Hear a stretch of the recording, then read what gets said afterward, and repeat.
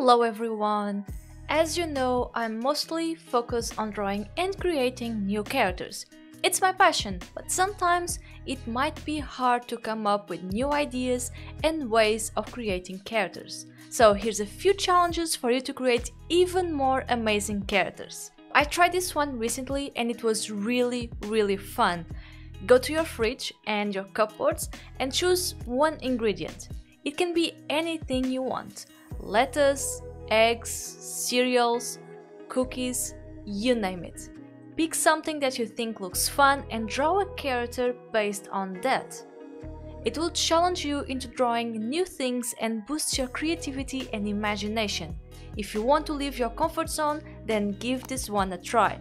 Besides food, you can also do the same thing but with random objects in your house.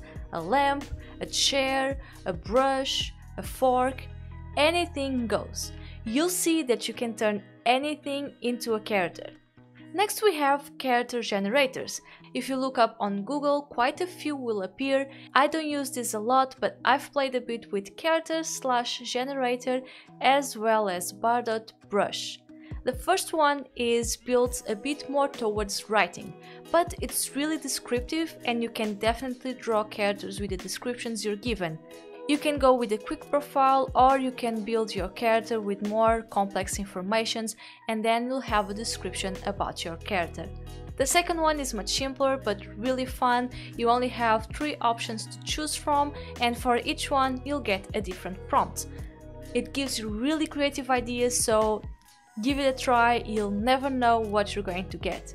Another option is to create your own character generator. So I have here a very simple character generator list, so you can use that one, but basically you just need to create a list with different traits and use a die. Simply roll the die, check the numbers and draw whatever the list tells you. In this case we have 3 lists here, so you're going to have a total of 3 traits. You roll your die, you see what you get, and once you got those traits, you create a character based on that. I think that character generators are perfect when you're stuck and have no idea what to draw, because it will be giving you exactly what you're lacking, the idea. Now you just need to create it. Another fun thing you can do is look up outfits, for example on Pinterest, and create a character based on that.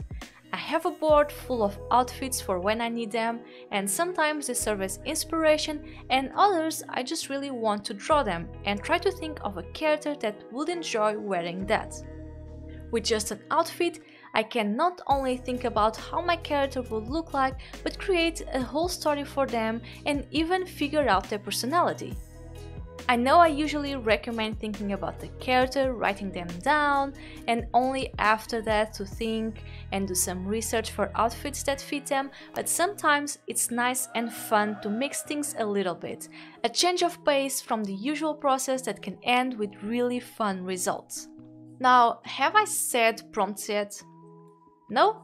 Well then, here it is. Character prompts. This couldn't miss in this video. Again, if you're out of ideas and want to try something new and possibly out of your comfort zone, then character prompts are perfect. I have one right here with very simple prompts, but they can result in very fun characters. You can also just go on Google and search for character prompts and you'll find a bunch of lists that you can use and take inspiration from. Prompts can be really helpful since they will offer you something really important, an idea, just like character generators will do. The idea can sometimes be the hardest part when trying to draw something, and if you're out of ideas or going through art block, prompts are surely the way to go. Finally, you can join and participate in other kind of drawing challenges. There's always art challenges on social media, or you can create your own. For example, you can ask your followers to help you out. Create polls with different traits and options, check the votes and create a new character based on the winning traits. This is a really fun challenge that will let your followers join in the fun as well. Then there's also character design references. You can find them on Facebook, Twitter and Pinterest, as well as their own website. They have not only amazing references, but also host a challenge every month. Each month you have a different theme and you have to create a character based on it. It's a really nice group and the challenges are always fun to work with. There's a lot of challenges around, seek them out, see what piques your interest and join the ones that inspire you. As always, what's important is to have fun and enjoy the whole process. For that reason, I hope you've enjoyed this video, like and subscribe if you did, and as always, keep on drawing.